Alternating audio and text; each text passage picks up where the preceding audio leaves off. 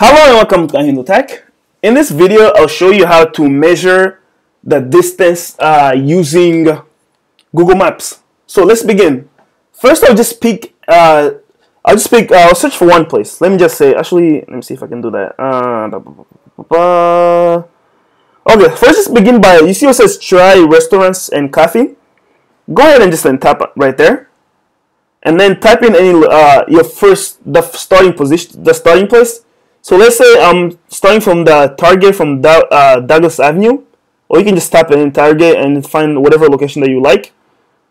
And let's see, that Target, and then tap on where it says get directions. Okay, once you have done that, now you can pick the second. Like right now, I'm measuring the distance from like my current location to the nearest Target. Okay, and then if I was gonna ride my bike over there, it will be, if you look at the bottom of my screen, to the right of where it says 39 minutes, it will be a 6.1 mile ride if I use a bike. And I can go, say if I was walking, that would be 5.6 miles. So that's how like the walking trail, the distance of the walking trail.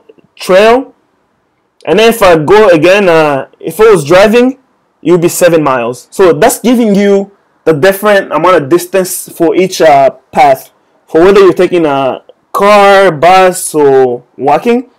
And then you can also just, it doesn't have to be your current location. I can search for, so if you see where it says your location, I know my destination, but I want to change the starting location. So I'll tap on where it says your location and type in a different location, say from Walmart and Southeast and 14th Street. If I tap on that, that also gives me the location from the Walmart to Target, and that's 11.11 miles. If you see on the bottom of the screen, it says 26 minutes. To the right of that, it gives you the miles also. So that's how you measure distance between two places using Google Maps. It's pretty easy, but if you have any other questions or comments, please leave them in the comment section below. If you like that video, give it a thumbs up, and definitely subscribe to my channel for more videos like this. Thank you for watching.